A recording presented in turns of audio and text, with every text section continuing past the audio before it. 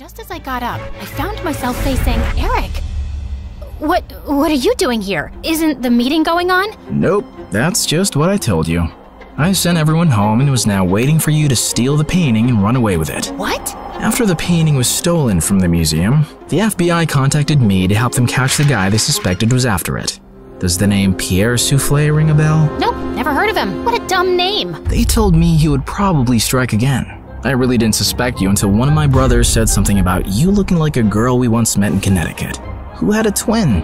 I just couldn't shake that off, and wondered if you were hiding something. I had the FBI look into you, and most of your information checked out, but then they told me that they'd seen the suspected art thief and a girl your age leave your apartment a few times. Okay, so let me get this straight. Tonight was a trap? How could you trick me? Hello? Should I get a mirror for you? You've been tricking me from the very start. That's different. Only if different means exactly the same. You'd really send me to jail? You'd really walk away with that painting? Eric, I have to do this. I don't have a choice. It's to protect everyone I love from Pierre. And I'm guessing that list doesn't include me, does it?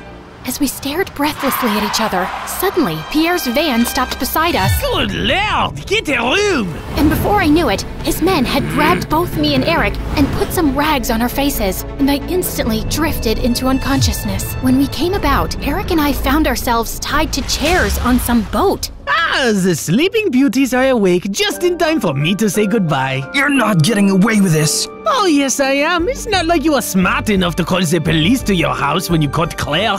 Yeah, that's her real name. You didn't call the police? What was your plan then? My guess is he was just going to take the painting from you and give you a chance to run away. I think he even gave his own security men the night off. Why would you do that, Eric? Because he wasn't going to send the girl he loves to prison, duh. Eric sat there poker-faced as I glanced at him. Pierre, you got what you wanted. Now keep your end of the deal. Pay up and let us go. Your sister double-crossed me first, which landed you in this mess, remember? I think I'll do the same. Why is there water coming in the boat? Oh, that's because it's got oils everywhere. It's going to sink soon. You two should make up and forgive each other, because life's too short to be angry. I mean, literally, your life is really short. I'd say about another 30 minutes. Adieu, so long, farewell. And with that, Pierre and his goons left. There has to be some way out. Don't you know how to get out of such situations after all your years as a criminal? I'm a con woman. I don't know how to trick my way out of these ropes. Great! Then I'll just die here with you of all people. Who would you rather die with? Maybe that really pretty, extra smiley waitress at the restaurant you love so much? You know what? Let's just not talk. Fine by me. We sat silently for a few minutes as the water kept seeping in. I've never had boba tea. What? You know, a few years ago when everyone really got into boba tea, and I never had boba tea.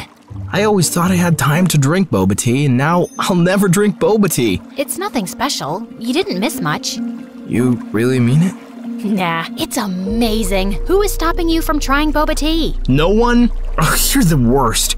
Let's go back to not talking. As we sat there in silence again, I slipped my fingers through Eric's. Eric, I'm so sorry for getting you into this. I really wish I'd never crossed your path. He pushed my hand away. For the first time today, I agree with you.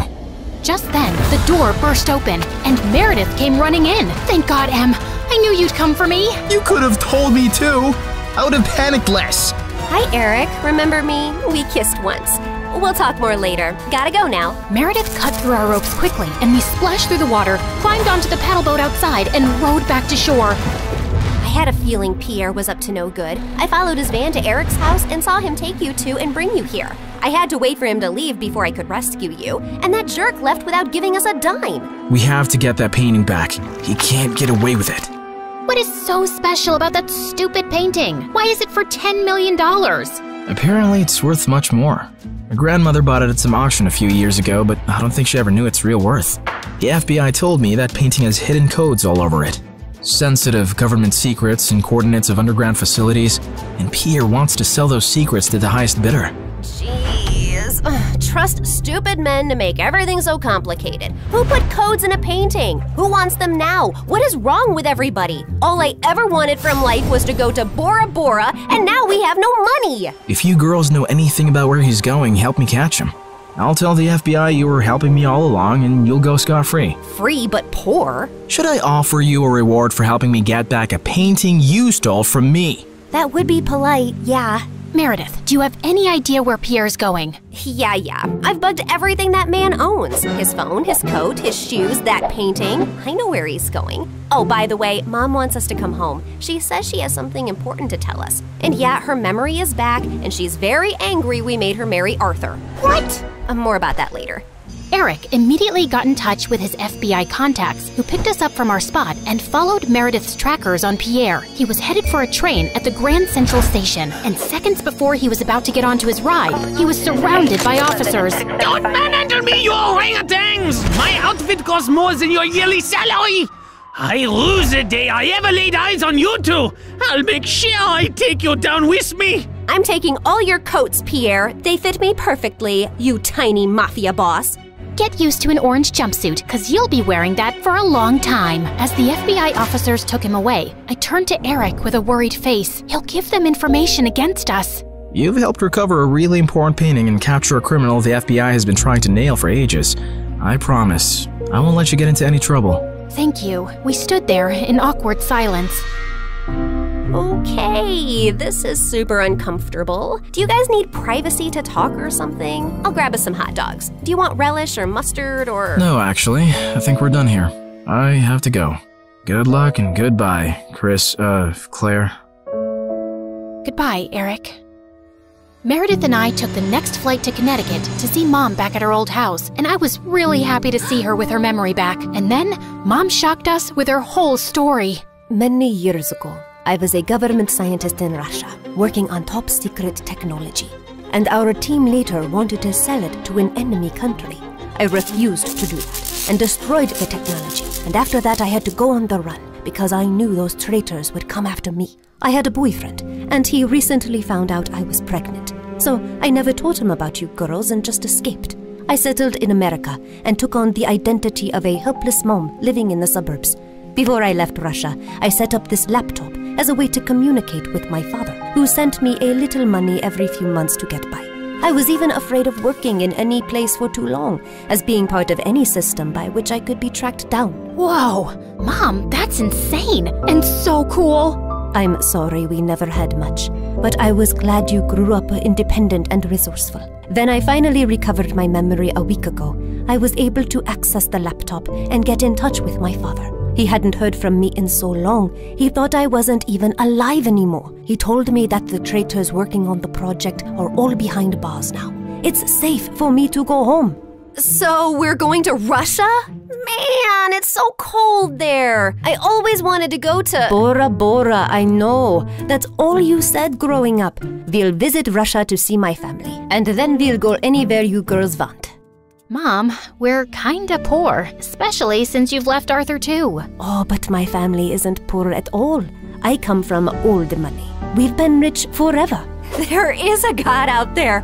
Thank you. Claire, we're finally going to Bora Bora.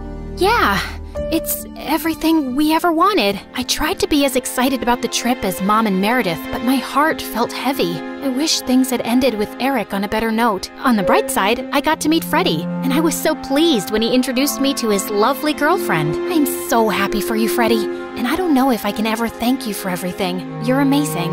I know. Just don't forget about me and come to visit, okay?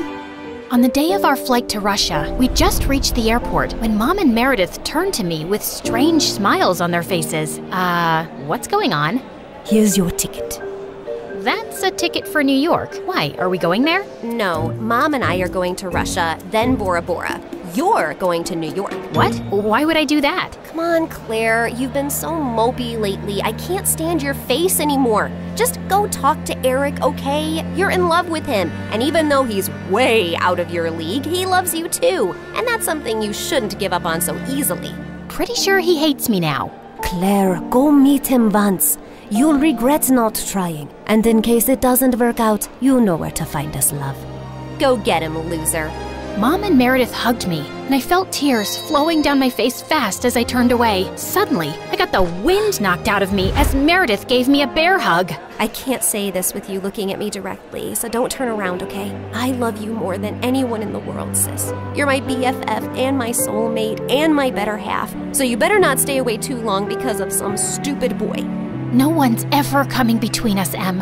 I love you too, and I'll see you soon. As I walked out onto the New York airport, I was feeling so nervous about visiting Eric that I accidentally bumped into a man's luggage cart and went down with the suitcases.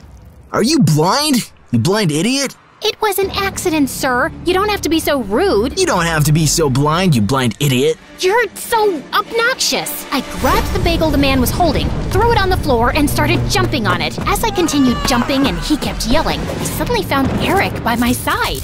I'm sorry, sir. She hasn't taken her meds today. So sorry. Jeez, what's with your temper? He started it, and what are you doing here? You texted me that you were coming and wanted me to pick you up. You said it was an emergency? Oh, I'm guessing that was Meredith. Yep, but I did come to New York just to see you, Eric. So I might as well say my piece now, which I've been rehearsing on the plane, and I've forgotten every single word.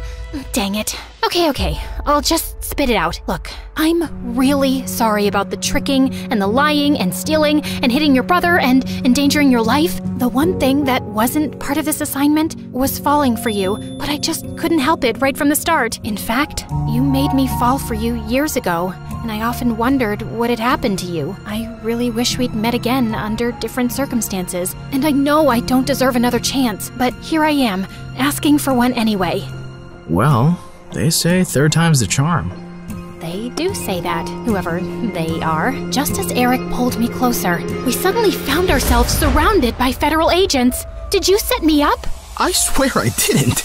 Ma'am, there's no need to panic. We got notified about your arrival in New York when you checked in for your flight. We've also apprehended your sister before she could leave for Russia. We've been looking for you girls for a long time, actually, but you always managed to get away.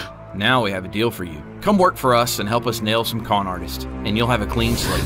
Are you offering me a job? Yes, and a really well-paying one. The only catch is that you two will have to serve 6 months jail time first. We have to do that as a formality. No, officer, there has to be another way. Eric, wait, it's okay. I think I need to do this actually. Maybe we got away for too long without any consequences. If this gives me a chance to start over fresh, I'm willing to do it. What about Meredith? Oh, she's gonna be pissed, but she'll do it for me. So, will you come see me in prison?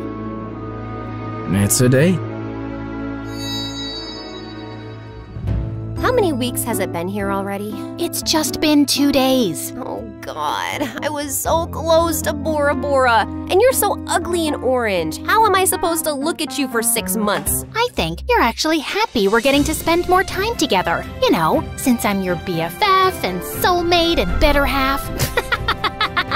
That was so cheesy. Ow!